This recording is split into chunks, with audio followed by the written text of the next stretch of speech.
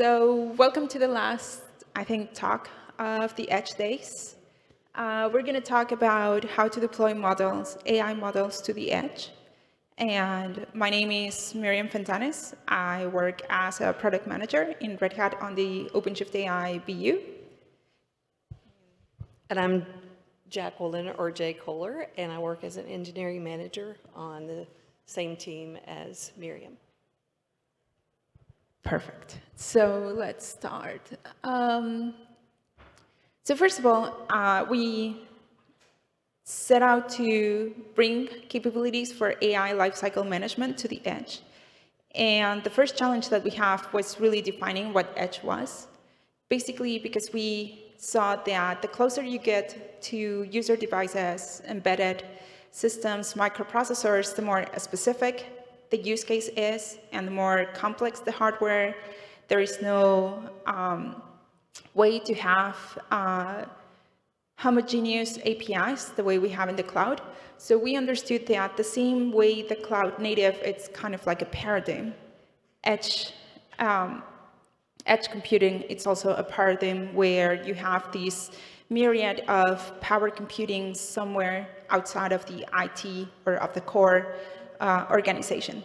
So we try to design all of the components for the AI model, thinking about what were the challenges to put AI computing on this continuum between the core and the edge. And we found that basically there were three main challenges. The first one being that the closer we move to the user device, the more constrained resources we found. And it was not only about constraints on computing or on battery. It was also resources constraints about how do you move all of that data that's generated at the edge back to the core or back to other nodes in the edge where it can be processed. The other thing is also resources in IT people at the edge. So even if you have a server room in a store, in large retail, people doing edge, you normally don't have IT personnel. So you have also to account that whatever architecture or design you have, it has to be very simple because everything extra is usually a burden. The second thing was everything revolves really around data. So the pool of the data gravity and all the concerns related to data sovereignty, data privacy, data security was one of the core aspects of edge. And then the third one was really about management of all of these edge nodes, where you have to most of the times you are working on air-gapped disconnected environments or on environments that have intermittent connectivity. So you have to account for operations that need to be unmanned, automated, and they have to be very resilient, and ideally, they have to self-heal. Next slide. So with all of that in mind, we wanted to be able to have or to control the whole life cycle of an AI model at the edge. And borrowing from software engineering, we kind of divided the life cycle into two loops. The inner loop, everything that happens while the model is being trained, how do you gather the data, prepare it, train it, experiment, up to the moment where the data scientist feels that the model is optimal to go to a production environment. And that's when we push out the model to some sort of registry, and it's ready to be to put into production. And that's when the outer loop starts. And there we have a review process, the process to build the actual model. We are leveraging containers because even though the edge, it's really different to cloud native. Everybody expects to have the kind of same experience, to have services, to have a self-service console, etc. To deployment, to serving the model, to model monitoring. And as we said, all of the designs needed to account for the fact that any of these operations or any of these stages on the life cycle of the model could move along the continuum from the cloud to private cloud to virtual to physical to edge. So we have started with some customers that initially, like a supermarket, they wanted to put AI inference in each one of the cameras. Then they realized that they had hundreds of cameras in just one store, so it was very expensive. So they decided to move the analytics to the server room. So the same service has to be capable of traveling these different capabilities. And for that, we found that the best way to provide consistent operations in management and observability capabilities was to leverage something like Kubernetes through OKD and Microshift. So this is more or less the life cycle that we envision for deploying models at the edge. We start with a model that's been trained somewhere. In this case, could be a cloud service from any provider. It could be locally. It could be on VS Code. Once the training part has finished, the next step is to register that model into a registry. And for registry, they're starting to being standards. So we have Hugging Face, it's a public registry, most basically for Gen AI and LLMs and things like that. But we also have other model registries for more like predictive AI, so things like MLflow. We in Red Hat are actually starting a new project inside the Kubeflow community to have a new model registry that's open source. Or it could be something as simple as S3 or even Git to be able to version your model. So once the model is trained, it's pushed out to the model registry, it's tagged as ready for production, and that's where we think it's very important to be able to automate all of the operations that happen later on. So we are using OKD pipelines based on Tekton to build a container image that has the inference service. We provide model runtimes that are certified and come from secure sources. So you have things like OpenVINO that can leverage not only GPUs, because that's very expensive computing, so for some predictive models mainly used at the edge to do predictive maintenance and visual inspections. You don't really need sometimes GPU, so we leverage also CPU acceleration. And that pipeline, finally, what it produces is set of containers, because it's a microservice architecture, where you have not only the model and the model runtime, you also have services to do lifecycle management, observability, monitoring, and all of these services are opt-in services. So depending on what layer of edge are you going to be landing, you can have less or more of these services. If you have totally constrained resources and you are deploying to an antenna in the middle of nowhere, you can just deploy basically the model and start doing inference there. So we're going to see a little video of how do we build a pipeline. So, yes, exactly. So here we have OKD, and we are using Tekton pipelines, where we basically, an MLOps persona will be in charge of either triggering the pipeline when the data science teams hands off the finished model, or you can also have triggers pre-configured so that it's completely automatic the way that once the model is tagged as ready for production, then the CI pipeline is triggered. So we download the model. We have built some integration components to S3 or to Git. So the only thing that the pipelines need to know is where is the model located. Once it fetches the model, it clones the container repo, all of the things that needs to actually produce a container. And here is very important that these pipelines could be customizable, because for Edge, one of the important aspects is around security. So you can do things like sign the container image that's produced, you can encrypt it, you can add compliance or regulation extra steps to build that model. And yeah, that's a little bit of what we're seeing. At the end, what we will produce is an inference service that's completely containerized, that will have all of these additional services for management and observability, and will be OCI compliant, so you can register it or use something like Quay to distribute it to the different edge locations. Okay, so if you're not lost wherever you are. So what we were just showing is 3 and 4 here. And what we're getting ready to show now is kicking off 5, which will push our inference service container image to something such as Quay, an image registry, or whatever you choose to bring as your image registry. And then as well as kick off a PR for the MLOps persona to be able to check that and decide whether it's good for production and to merge it. So if you want to show that one. So as I was saying here too, in the picture, you don't have to use Quay. You can bring your own model registry. You can do PR automation if you'd like to, so that it automatically merges. But in our case, we wanted to make sure that the MLOps engineer ensures that it's production ready and can go out to the edge. And it's really basically that simple. You want to say anything on these here?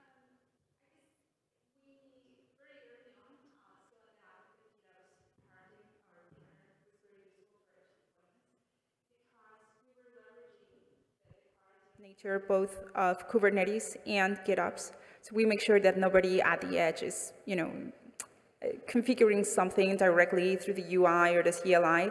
So a lot of the use cases we're seeing is that there is not, as of today, an edge provider, the same way that there is a cloud provider. So basically, we're saying that either cloud providers are trying to offer that space as an edge provider, so like AWS or some telcos. And we're also seeing very specific, industry-specific solutions. So people ship out some appliance to some factory, and they don't have any visibility on what is happening there. So to be able to ensure that whatever was intended to run there is exactly what is running, this declarative pattern, it's really important for us. And then the second one is because GitOps kind of doesn't need for a central hub to be constantly connected to the edge node. You have at the edge a controller that's kind of like the brain that's constantly pulling and asking the hub, is there a new version? Is there a new version? The communication is inverted, which really fits the edge use case where you don't know when are you going to be connected, or you don't know when the edge node is going to phone back. So we found that pattern really helpful. One thing is that all of these are really, again, taking best practices of software engineering and applying them to AI. And what we are adding is ODH is an AI platform that lives on top of Kubernetes. So all of this is fully automated. The users don't have to stitch together whatever controller they want to use. In our case, we're using Argo CD.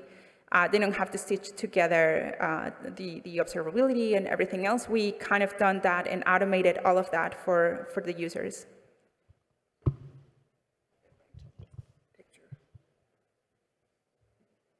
Okay, here we are. So once we were able to build that container image, put it in a registry so it can be distributed, the next piece is, in this case, Argo CD. It's the implementation that we use, and it's because we're working a lot with that community to have agents that can really fit very constrained environments. So they are going to have an agent with a smaller footprint, and it's constantly watching for changes. And then for lifecycle management, we are leveraging OCM capabilities, and that's what's really observing at the hub, how many edge nodes do you have? So once the GitOps part is completed, the PR was submitted and accepted, we can see on the OCM console that we can get the list of all of the edge nodes that are out there. And we can visualize them there, and OCM it's already prepared to constantly ping or have a cron that's constantly looking which of the edge nodes are reporting back and updating their states and what do they have deployed. So we can see here we have just two, the local one, which is our hub or core, and we have the edge node also deployed. So again, all of these things are not new to deploying things on Kubernetes. We are just taking the same experience to the edge automating the whole thing. And we are also treating AI workloads like any other workloads. So you can, so users don't have to use different processes to deploy different things at the edge. Okay, let me go start here. Okay, so as Myriam was saying, so OCM can do management between the core and the hub. And of course, we have to allow for interconnectivity, intermittent connectivity. We're not assuming that it's always up. So actually the ACM spoke will intermittently try to reach back and say, am I still supposed to run? Is there anything else I need to do differently? Typically, we wouldn't imagine that that would happen, but the key thing is now that we have our edge deployed, Argo CD sits there and starts pinging the GitOps repo to say, hey, is there anything that I need to update? If there is, they can bring in the image, the new image or whatever it's told to download, push that to the inference service as containers, and those sit there and run. One of the things that we're showing here too at the edge is that we've used OpenTelemitry in order to gather whatever metrics we decide we want to gather. Do we want to monitor the edge health, the CPU, the usage? Do we want to monitor any of the model metrics, whether or not those things are, is everything going okay with the models at the edge? And this data, of course, can also, with OpenTelemetry, it's really cool. It has some pre-processing of data because at the edge, you may not be able to gather a whole lot especially if you're having intermittent connectivity, and it can do some pre-processing. Even in some instances, there may be secure data that you want to process out of that before you send it back to a hub, or even in there, you can send it to a Splunk device or wherever you want to send. So it's very flexible. In this case, we were just showing this one instance where we're going to send it back to the core to Prometheus. So everything over here running is just whatever we packaged together to be deployed at the edge. In our instance, Argo CD, the OCM, OpenTelemetry, and of course our model. Yeah, in this packaging in ODH, I mean, this is the way we found easier to implement the whole flow for upgrading a model, but it's not prescriptive. So if we are in an environment where maybe there is no Kubernetes and there's only support for containers, so something like Rail and Podman, we can change the implementation, and instead of using Argo CD, we could use something like Ansible playbooks to automate all of that intelligence or controller piece. If, I don't know, the hardware is very specific, we can add more customization using other tools like, I don't know, Customize to account for very of the specificity of of the edge nodes and the use case of the user. Something also really cool about the OpenTelemetry is that we are working to adding intelligence with AI as well to the telemetry, so we can do things like summarization. We can do anomaly detection, so you just send information when you know that something is happening, or you just send the insight instead of all of that data. So the dashboards look something like this.